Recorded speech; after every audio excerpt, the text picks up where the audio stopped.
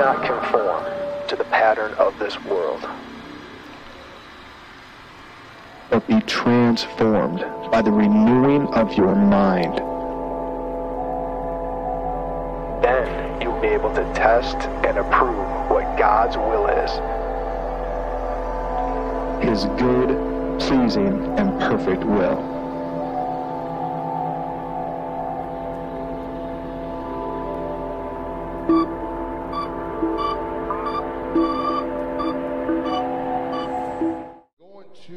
Book of Colossians this morning. I'm excited because this is our sidelights too, if you don't mind there, brother. This is our first sermon series that we've ever done, ever. And I'm excited about it. And I think by the time we get through this morning, you guys will be excited about it. We're going to be teaching on this subject for probably 3 to 4 weeks. And I'm going to try to get through before Easter hits, before we have Resurrection Sunday. So I'm going to try to be through with that before then, and we're going to do our best. But let's go to the book of Colossians chapter 2 and verse 8.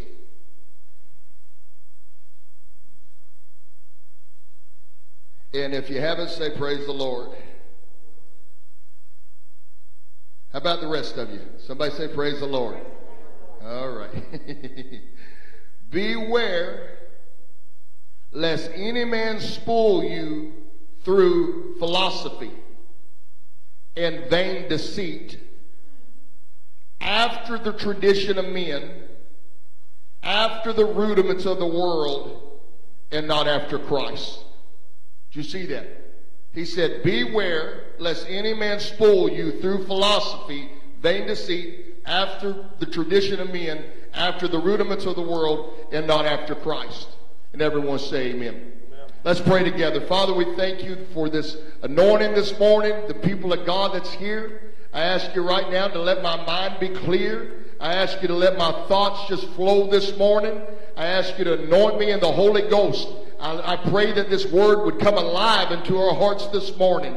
I ask you right now to open the heart of your people. Let them receive this word. Let this word be anointed. God, let it be a rhema word to speak to the heart of your people. In Jesus' name we pray, and every believer say amen. You may be seated here in the presence of the Lord.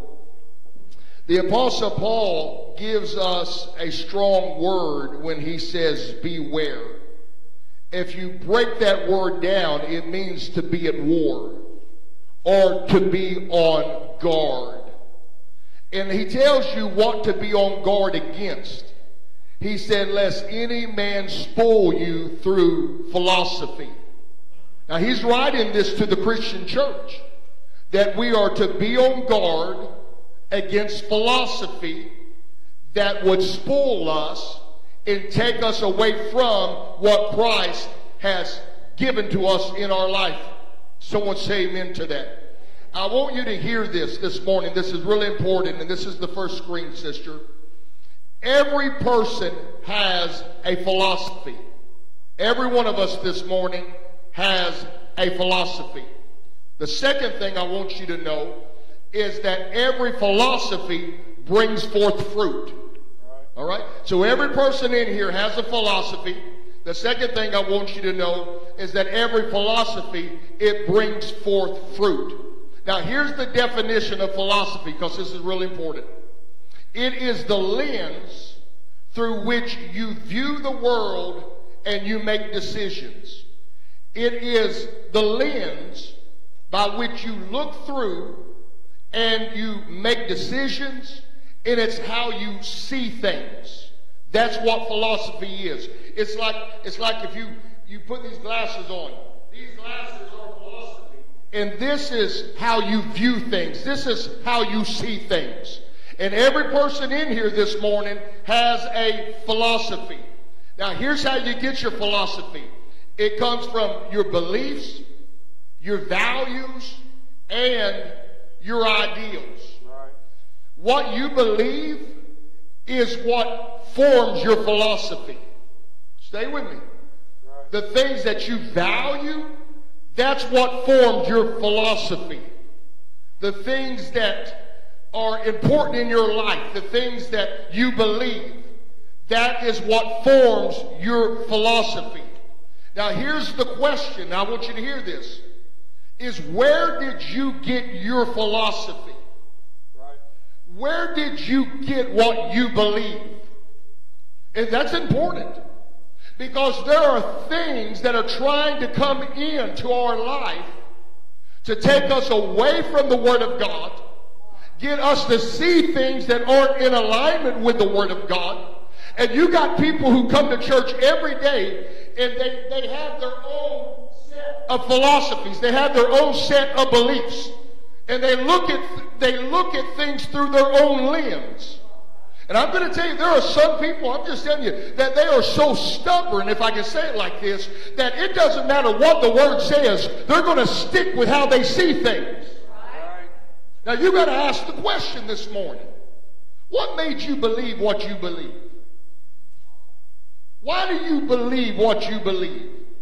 Where did you get your set of values? Right. Where did you get the philosophy that you live by? I know I can sit here and I can ask you things. You say, well, this is what I believe. This is how I feel about it. That's your philosophy. Right. And that is how you're going to live your life by. That's how you see things. That's how you view things. Are you hearing me? And the Apostle Paul is telling the New Testament church that we got to be on guard. Right. Because if you get wrong philosophy in your heart and in your mind, you're going to see everything wrong, and you're going to be out of the will of God and out of alignment with the Word of God. Someone say amen to that. Give him a shout of praise on that. Someone say amen. Philosophy is the filter in which you view the world. Right. It's this. I ain't even gonna try hers on yet. It is the lens by which you see everything. You view everything in the world, the church, your life. You view it by this filter, this philosophy that was created by your beliefs, your values. I mean, everything in your life, you look through it through this filter. And here's my question, is what happens if you have the wrong philosophy? I know you got to believe, but what happens if what you believe ain't right? What happens? I know you got a good argument and you can tell me everything you believe, but just pull to the, what happens if what you believe ain't right? Right. And then we get to the end of this thing and you hear the Lord say, depart from me, you worker of iniquity. I never knew you. And the problem is that you let somebody create a philosophy on how you see things and how you value things that's not in alignment with the Word of God. Right. And we need, Holy Ghost. What I know that God is calling us to as a church is that we got to rewire our thinking. We got to rewire our values. Right. We got to rewire what we believe and get it in alignment with the Word of God. Yes. Right. Hello, somebody. Are you hearing what I'm saying? See, wrong philosophy will cause you to have the wrong response to things, the wrong response to circumstances. You'll look at something with the wrong lens. You're looking at it wrong. You can't see it right because of what you believe, what you value. Your philosophy's wrong. And here's the problem, is most people won't realize that they got the wrong philosophy until they get to the end of their life. Till they stand before the Lord and they realize, oh God, I didn't see things right. I didn't believe the right thing. You may be sincere. You may be sold out on it, but that don't make it right. You may have 10,000 people who agree with you, but that don't make it right. You gotta say, wait a minute. I need to be rewired by the Word of God that I can see it like God sees it. That I can see it like God sees it. That I can see it like the Word of God declares it. Can I get a witness in the house? The next screen, sister. As a Christian, this is so important. As a Christian, Your philosophy must come from the Word of God. Your belief and your values must come from the Word of God. This is our lens by which we look at everything through. The Word of God. The Word of God is going to tell you what's right and what's wrong. The Word of God tells us how to live and how not to live. I don't care what the world says. I don't care what the education system says. I don't even care how we feel about it. God's Word is the lens by which every Christian has got to look through. This is how we look. That's why in this pandemic that's going on, we're screaming out, don't be in fear. You say, well, how can that be? On the news channel, everywhere I turn, they tell us to be afraid. But when I look through the lens of the Word of God, He says, fear not. When I look through the Word, when I look through the lens of the Word of God, there's never a hopeless situation. When I look through the lens of the Word of God, I find victory. I find healing. I find deliverance. I find joy. So this morning, if you're plagued with fear and worry, you're looking through things through the wrong lens. You're looking at it through the wrong lens. Somebody has put a belief system in you that's not in alignment with the Word of God. And many people won't even realize that they're looking through the wrong lens until they get to the end of life and they stand before the Lord. And I've come with a word from the Holy Ghost that God wants to rewire your thinking. He wants to rewire our thinking that we can get in alignment with the Word of God and start viewing everything through the lens of the Word of God. Someone say amen to that. Now, when I say that a Christian's philosophy must come from the Word of God, that's bad news for people who don't believe the Bible is the Word of God.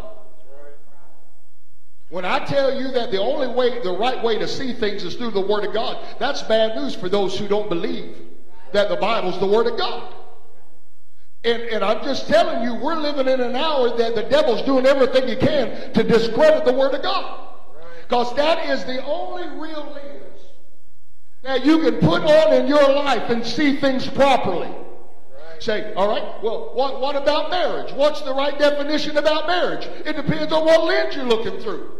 If you look through the lens of the world, you can marry a dog if you want to marry a dog. Come on, can I get a witness?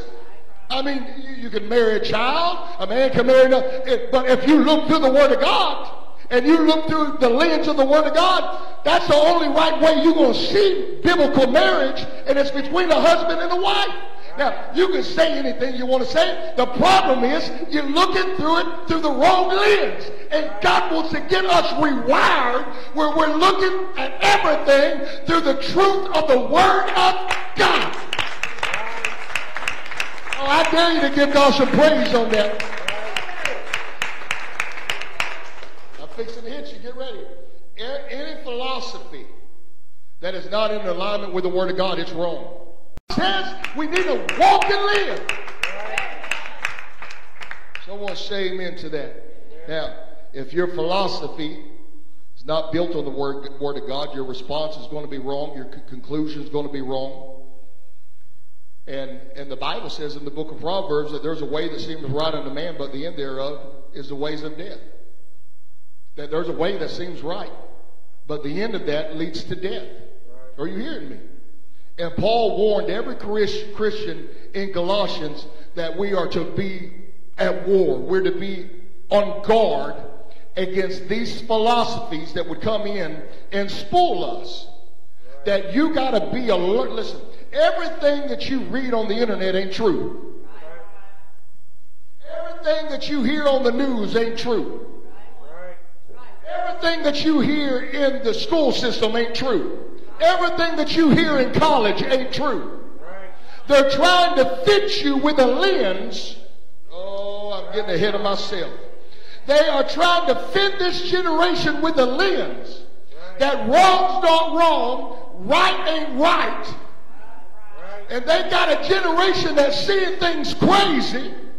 Boys don't even know they're boys. Girls don't even know they're girls. Can I tell you, the devil is a liar. We got to get back to the philosophy of the Word of God. Look through things through the lens of the Word of God. I'm going to tell you, get ready. God don't make no mistakes. God don't make no junk. Can I get a witness? He said that the devil is going to try to spoil you. The devil's going to try to spoil you. That word spoil means to take captive. It means to cheat. It means to fool you. Now, how's the devil going to try to take you captive? How's he going to try to steal from you? How's he going to try to cheat you? By philosophy. He's going to try to change how you view things by your belief system, by your values. So he's going to come in and he's going to try to undermine the Word of God and get you to believe things that make sense, that feels good, that's socially acceptable. And what happens is not just the sinners. Here's the sad thing. Many churches are leaving the Word of God. We're trying to develop a new philosophy that feels good to the world, but it's not in alignment with the Word of God. Oh, God, let Solid Rock Church stand firm on the Word of God. I dare you to stand and give God praise on this. I dare you to give God praise on this.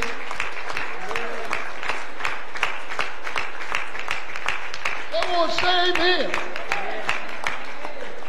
You can be seated. See, the devil don't want you to look through the lens of the Word of God. He don't want you looking through the lens of the Word of God. He'll do anything in his power to change what you believe and get you believing something that's not even, the Bible don't even say it. Isaiah said this, woe to them that call evil good and good evil, and put darkness for light and light for darkness, that put bitter for sweet and sweet for bitter. He said, woe unto them that call good evil. This is what Paul said. We got to be at war at this. You got to be on guard. Church, you got to be on guard. That you don't get your lens changed by the philosophy of the world, and all of a sudden now, what God says evil, you say it's good. And what God says is good, you now call it evil. Paul said, hey church, beware, be at war, be on guard. Because the devil's going to try to run you through philosophy. Now, isn't that what happened to the Laodicean church? Because they made this statement. He said, we're rich and increase with goods and have need of nothing. He said, man, here's how I see things. Let me put my glasses on. Oh, we're rich, increase with goods, and have need of nothing. But they was looking through the wrong lens. They weren't seeing it the way God was seeing it. And God said, wait a minute. You're poor, wretched, and blind.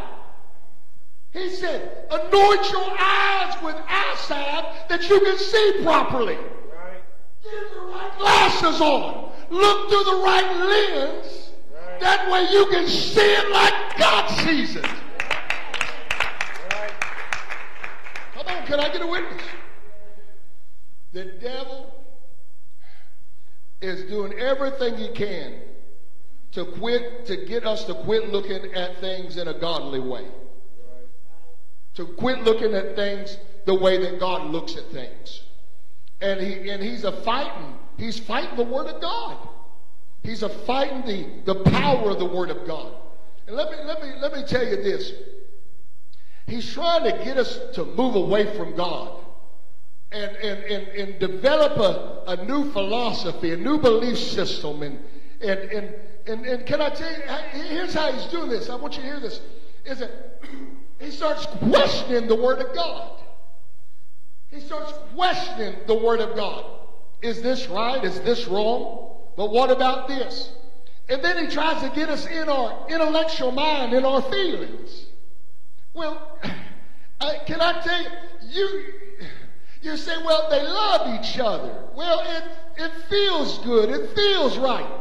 You can't look through the lens of that and have the right interpretation. It's moving you away from the Word of God. He wants you to become sympathetic through movies. Sure he does. Look, think for a moment. Look at all the things that the enemy's using to change what we believe.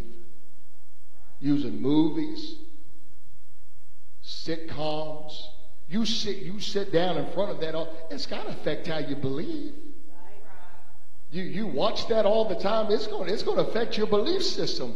And you're going to start feeling sorry and they're funny and all. There ain't nothing wrong with that.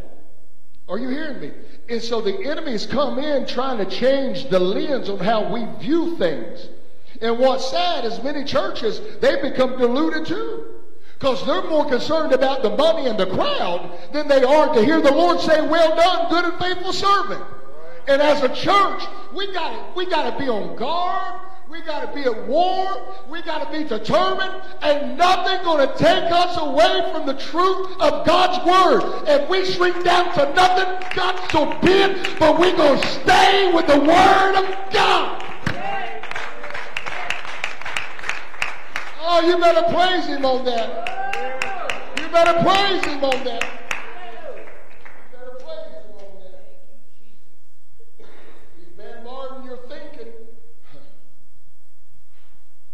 With the news,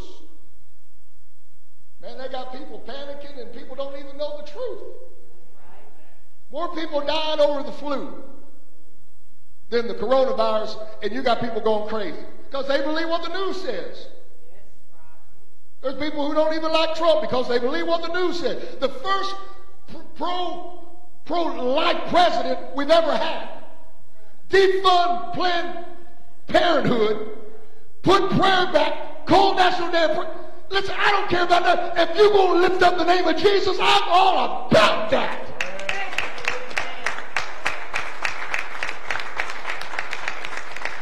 But people don't care. They don't even know the truth. Just because somebody puts it on YouTube don't make it right. When you hear things, I need to know, where'd you get that? How'd they know that? Is that facts or is that your opinion? Because I'm going to tell you something. If you don't like somebody, it's going to distort the lens that you look through because you're going to be looking through a hateful lens. Come on. So everything you say about them is going to be from a hateful standpoint. Well, you got to have enough discernment and say, wait a minute, just because you're looking through a lens of hate don't mean I'm going to look through a lens of hate. I'm going to stay in the Word of God. I want to see how God sees. What does God think about this?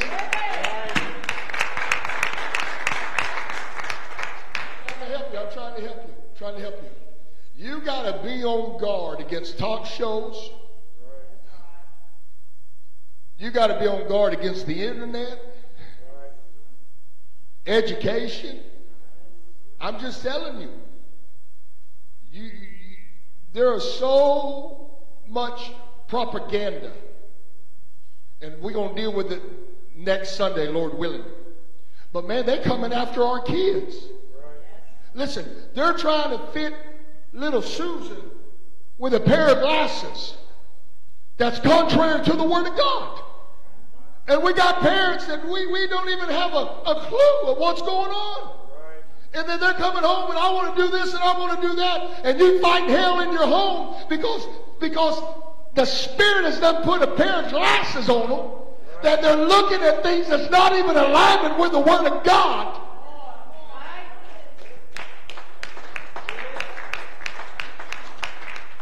You can give into the spirit of the world if you want to, but if I'm a mama or I'm a daddy, I'm going to cry out on the name of Jesus. I'm going to put my foot down. If you want to be a drunk, you can be a drunk when you get a job and you can buy your own liquor. But as long as you sit at my table, you're going to be a young lady, you're going to be a young man, and you're going to come to the house of God. Got somebody praising God with me. Can I get a witness? Someone say amen. Next screen, sister. He's trying, listen, the enemy's trying to change your belief system. Why do you think like you think? Why do you think it's not important for someone to get married? Why do you think it's all right for the same sex?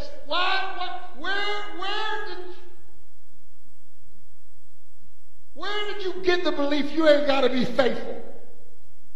Where did that come from that you can be a sinner and still go to heaven? Where did you, what formed your thinking? Where did you get that from? I pray in the name of Jesus that the Holy Ghost and the Word of God would rewire our thinking, that we would get in alignment. I need you to stand and give God praise. I'm not finished.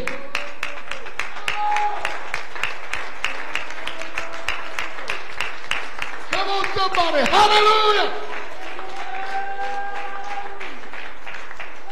He is trying to change our belief system, our ideals, our values, our philosophies. He's trying to put a new pair of glasses on us that we don't see it the way God sees it. But I declare in the name of Jesus that the devil is a liar.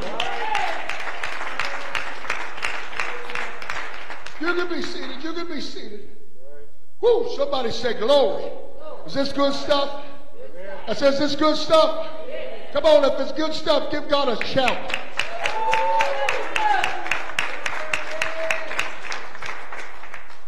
Once the enemy gets you fitted with a pair of glasses, it's hard to get people out of that point of view. It's hard. Because anything that comes in trying to pull them jokers off, you fight it. People fight it. People fight it. And you can even show them in the scripture and they still fight it. That ain't how I see it. Well, you keep your old distorted glasses on if you want.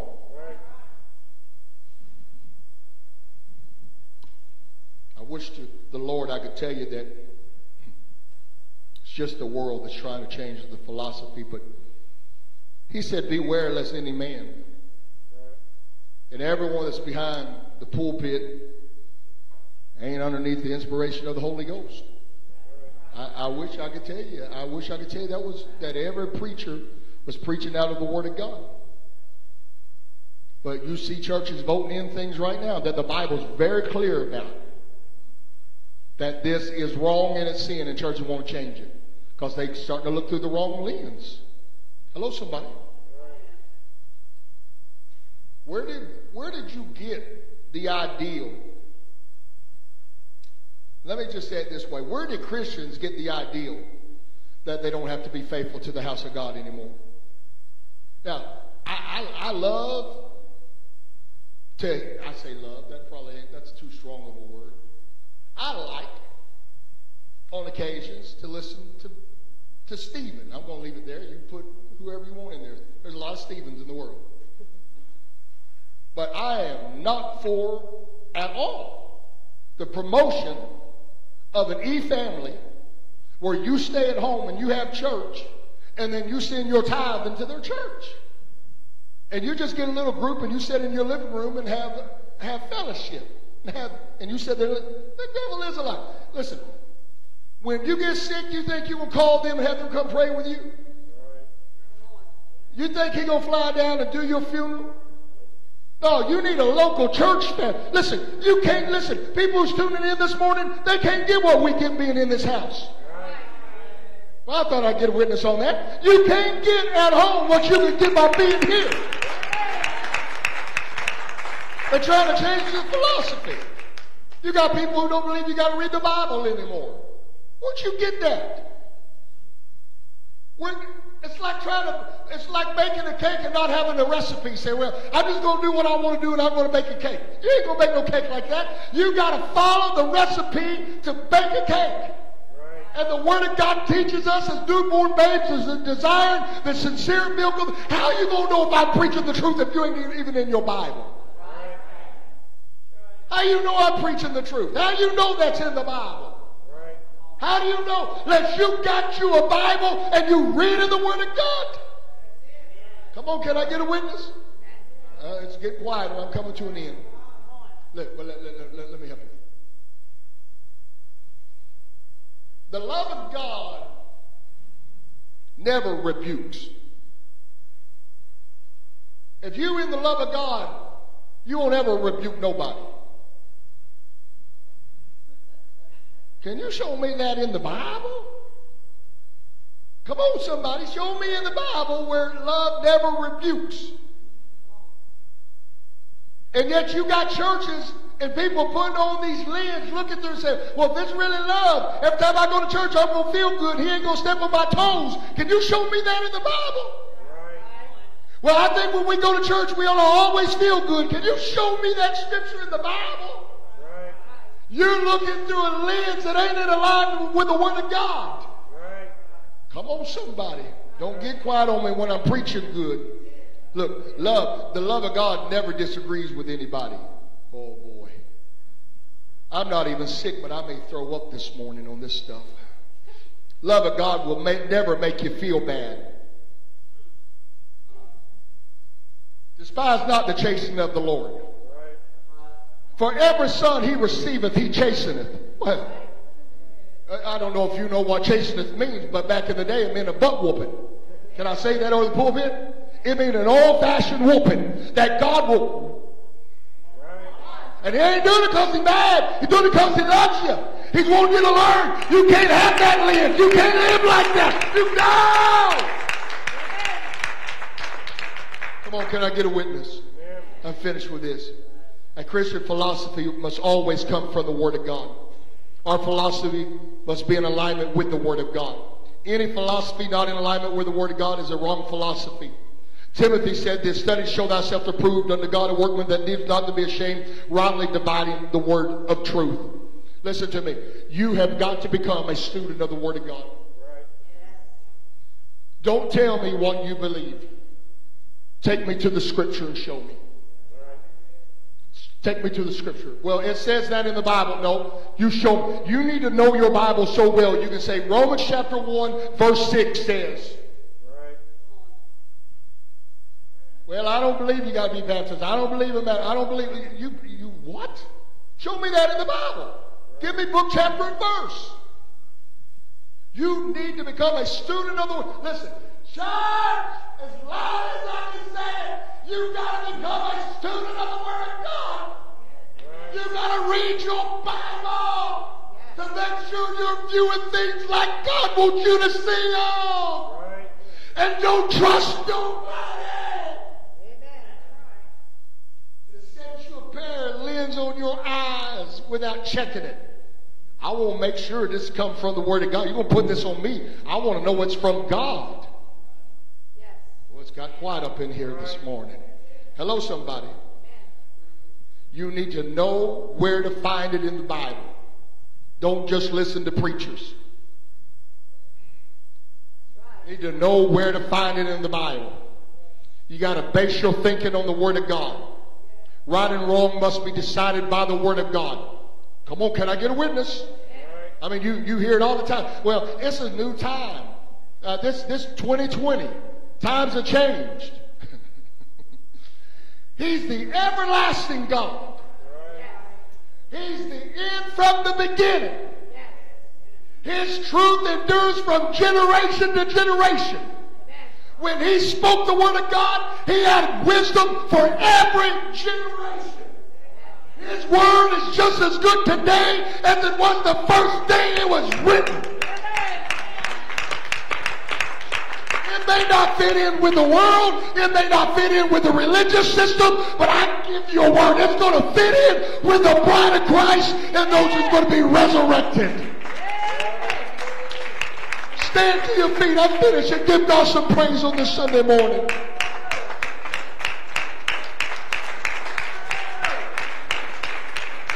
Oh, hallelujah.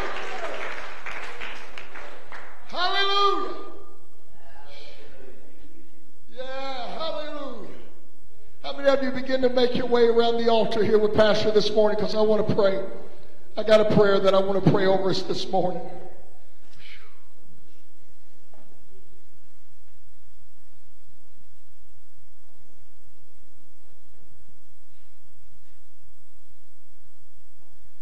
I want to preach the next message so bad. But I'm going to tell you, I'm not going to let nobody fit my kids with a pair of glasses except me and the Word of God. I want to know what you're putting on. I want to know, what are you putting on them? Disney's coming after them. Disney's coming after them.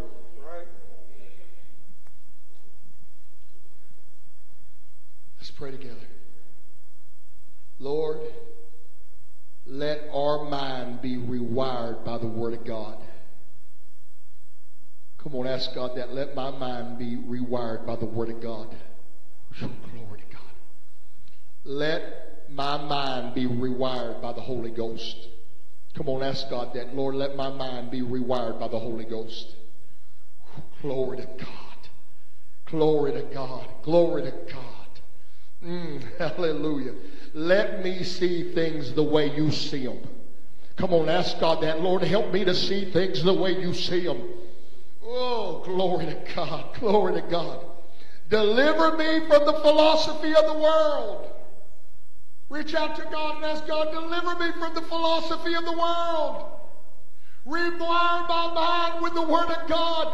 Rewire my belief system with the Word of God. Anybody reaching out to God here this morning? Deliver me from the philosophy of religion. Pray that with me. God, deliver me from the philosophy of religion. I don't want the tradition of men, amen, to be the lens that I look through. I want it to be the Word of God. Say this with me. I declare the mind of Christ is in me now. I declare the mind of Christ is in me now. Say it with me. I declare that the understanding of the Spirit is in me now. Wisdom of the Spirit to be govern my mind now. In Jesus' name I pray. And every believer say amen. Come on, give God some praise on this Sunday morning. Hallelujah. Hallelujah. Hallelujah. Do you realize, and I'm through, I've preached and we prayed, we're going home. But if we can get our lens changed and start seeing our marriage in accordance with God's Word. How a man is supposed to treat his wife in accordance to the Word of God. How we're supposed to raise our children. That a lot of the chaos going on will die, it'll stop. Why? Because when we do it God's way's right every time. Huh? God's way's right every time. His Word leads us to peace. His Word leads us to joy. Can I get a witness in the house? Oh, Father, I thank you this morning. I pray that this Word would be just put deep down into our hearts and our spirits. I ask you, Lord, to just let us leave here this morning. Let us begin to question our beliefs and begin to question the philosophy that we live by. Let us to get in the Word of God. Help us to dig in the Word of God. Help us to open our Bible again. God, let your Word be a lamp unto our feet. We honor you this morning. We give you praise. We thank you for this house. We thank you for healing this morning. We thank you for the leadership over this country this morning. We thank you for the prayers that you heard this morning. We thank you for a praying nation this morning. We thank you for victory this morning through the power of Jesus' name. Come on, give God some praise for some victory. Give God some praise